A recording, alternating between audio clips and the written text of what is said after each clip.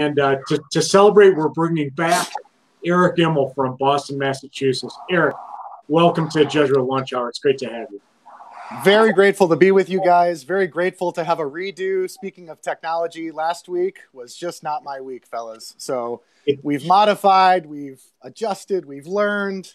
Here we are. It's all about growth experiences, and it was not our week either. Know that. So, but we're happy to be just on a good track. So, just to review, as a young boy, you grew up in Green Bay, Wisconsin. I did. I am from God's own Green Bay, Wisconsin. That's right. And grew up a Packers fan. Went to what high school did you go to, and how did your education evolve from there? Sure, great question. So there's one Catholic high school in Green Bay. It's called Notre Dame Academy, and it is historically a conglomeration of what used to be 3 Catholic high schools. The Norbertines were loosely involved in helping run the high school that I went to. And I think from there, I just recognized a deep desire to remain within Catholic education. So when I explored undergraduate institutions, I looked at predominantly Catholic colleges. And after touring a few different schools, I landed at St. Louis University, which is where I met the Jesuits for the first time. After I graduated from SLU, I think I failed to capture maybe the one and most important thing about getting an undergraduate education, which is about learning how to make a good decision. I had no idea what I was doing when I graduated from St. Louis University. And in fact, had visions of working at a Potbelly sandwich shop on State Street in Madison, Wisconsin. My father, God love him, has rarely inserted himself in my own choices about what my life should become. But it was at that point when I mentioned Potbelly that he said, you've just done this really great thing. Maybe you want to consider something different. And so I ended up moving to Madison, Wisconsin for the only 2 years of public education I've ever had. I got a master's degree in ed leadership and policy at the University of Wisconsin-Madison. And then after that, I kind of bumbled along a little bit. I did a year of volunteering at Creighton Prep. I got a job at Creighton University and worked professionally there for 3 years before eventually surrendering to God's call and landing with the Society of Jesus. So that's terrific. And speaking of decisions, just as a little short commercial, my teammate Father Michael Rossman here wrote a terrific little pamphlet-sized guide on how to make good decisions. And I know in that stage of my life, in my 20s, it would have been pretty helpful to me as well. But anybody who wants a copy of that, contact Father Michael or me, and we're happy to send that to anybody. Wouldn't you say, Father Michael? Absolutely. I can put a link underneath the video too. Oh, terrific! Fantastic. Terrific. What's your mission right now, Eric? What are you doing there in Boston? Well, my room gets smaller and smaller every day. I am a full-time graduate student. I'm completing my theology studies on the track to ordination to the priesthood. And so right now, given the context of the world that we're all living in, I spend most of my day sitting at my desk. The stack of papers that I have printed to read this semester is about a foot high, as well as a stack of very interesting, but sometimes quite boring books. And so I'm in the middle of getting my final exams taken care of. So I was just sharing with you guys before we went live that I'm working on some papers about salvation, about theology and culture. I'm in a church history course. So trying to make meaning of, that time period between 850 and 1650. So just 800 years of Catholic history that I'm trying to spell down into one nice tight little paper. I'm in a canon law course right now. I am in a course on social reform and American Catholicism. So my world is occupied by dozens or even many, many dozens of different ideas. And I'm just trying to hold it all together in this kind of last sprint and push to the end of my semester. So. Great. And Eric, we had the privilege of living together before you moved out to Boston. And so, your world wasn't necessarily consumed by 800 years of Christian history for the years before you went to Boston. Can you say a little bit about what you were doing and what that institution is? Sure. I was very privileged to spend 3 years of my Jesuit life working and supporting Arupe College of Loyola University Chicago. Arupe College opened now, I want to say 5 years ago. So it started just the year before I began working there full time. And the idea is that there's something valuable about Jesuit liberal arts education, but sadly that kind of education isn't accessible to everybody for a variety of different reasons.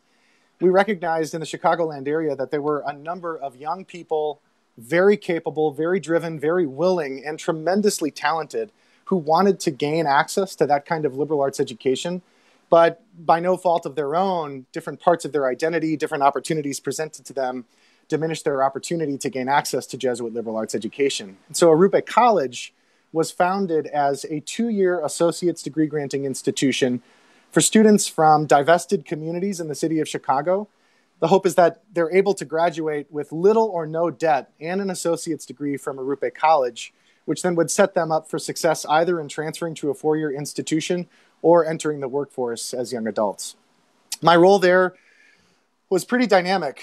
My title, if this is helpful, was the Associate Dean for Student Success. And so in a nutshell, I think my work was to help support students in every aspect of their life outside of the classroom. And so in that work, we had a very robust program of social support services. We had 2 full-time licensed clinical social workers on staff that provided case management and mental health support for students. We ran a full gamut of student organizations and programs. We did a lot of sort of crisis management. I helped work with our students on conduct-related issues.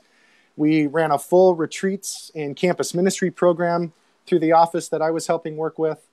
So trying to create, in the context of Arupe College, a robust in and out of class learning experience that would set these young people up for life after college. Great. It sounds like a very interesting part-time job.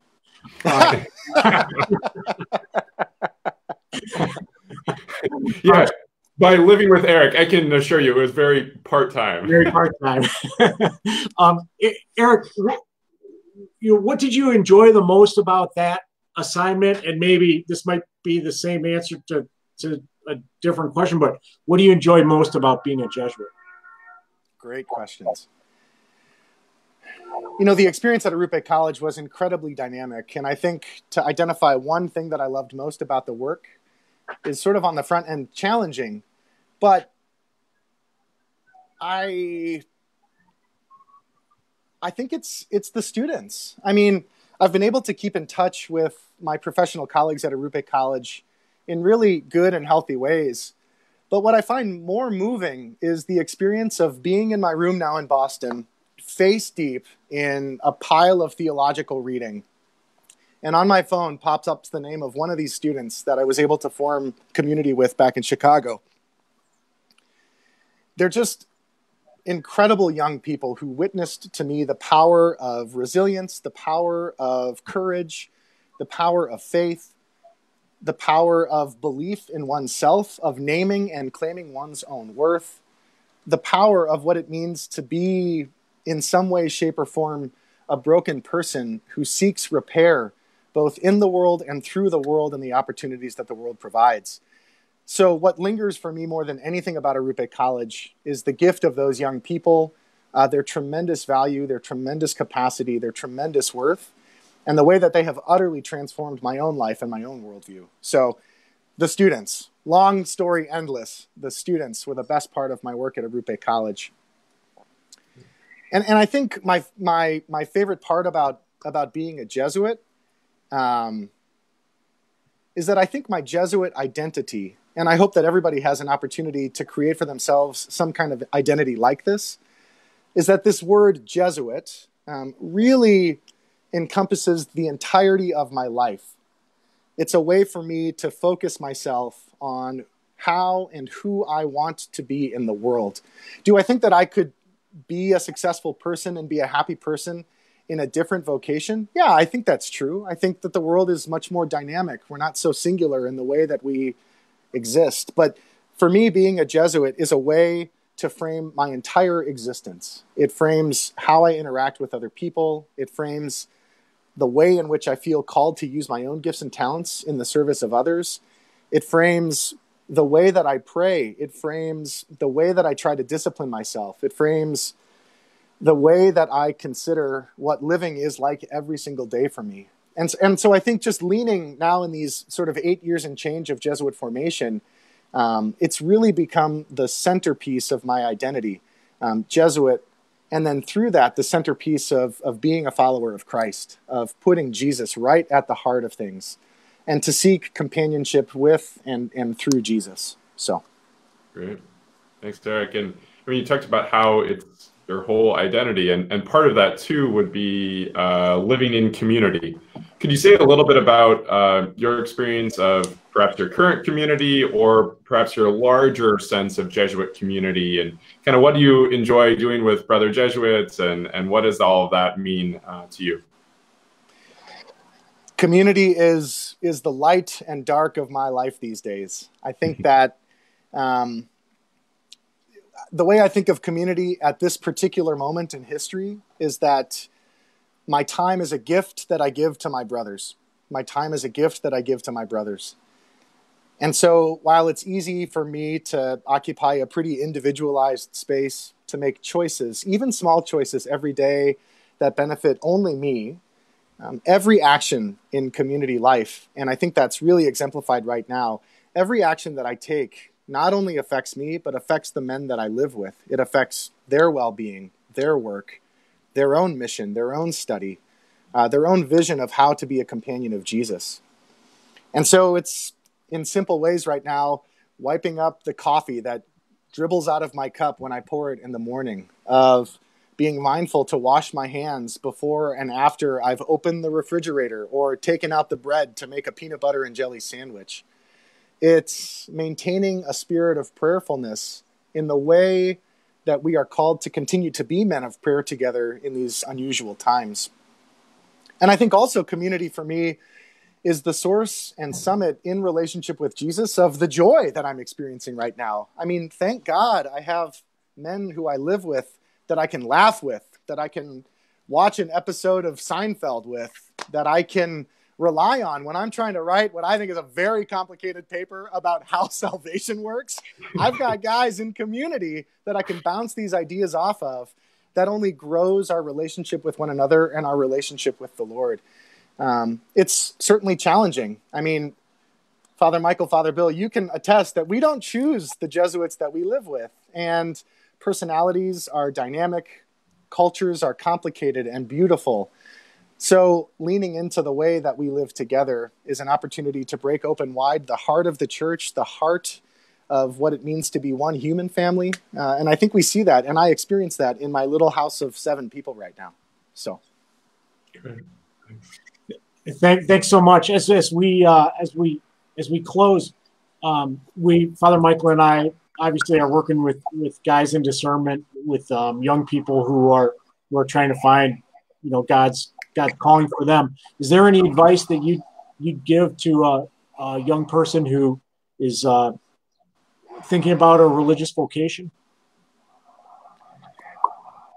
Yeah, I mean, I think for me, I hope this is an edifying thing to say. When I walked through the doors of the novitiate, I was maybe 51% sure that I was supposed to be there, I think that in my previous, I was, quote, I sometimes say that I was flirting with disaster for a long time, I first recognized some call to the priesthood between my junior and senior year of high school. But then I sort of let that vision, that idea sort of run away. I went to college, and again, meeting the Jesuits, I just thought, gosh, I'm really moved by the way that this life and this vocation looks. But I never took the time to notice it because I think I was waiting for some moment of clarity.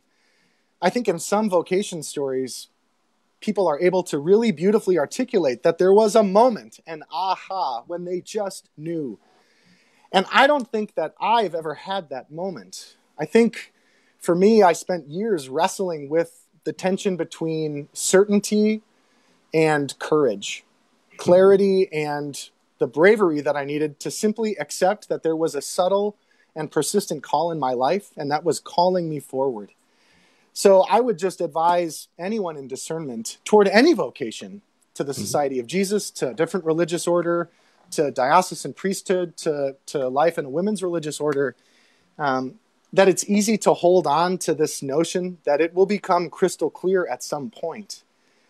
For me, that clarity still waffles and wanes. And what I remember is that I am happy in this life. And I'm happy because courage and commitment to this decision has guided me every single day. And so I think just being honest about that tension between clarity and courage, and letting the courage that God instills each of us with run wild. Let that run wild. And sort of fear of making a mistake, try to let go of that as much as you can. Because mistakes will be made, certainly. Mistakes will be made. It will not always be easy. But I think for me, after 8.5 years, leaning into the courage and the hope and the love that God offers has been far more important than seeking some kind of 100% certainty that this is my call. I believe that it is because I believe that God has called me here.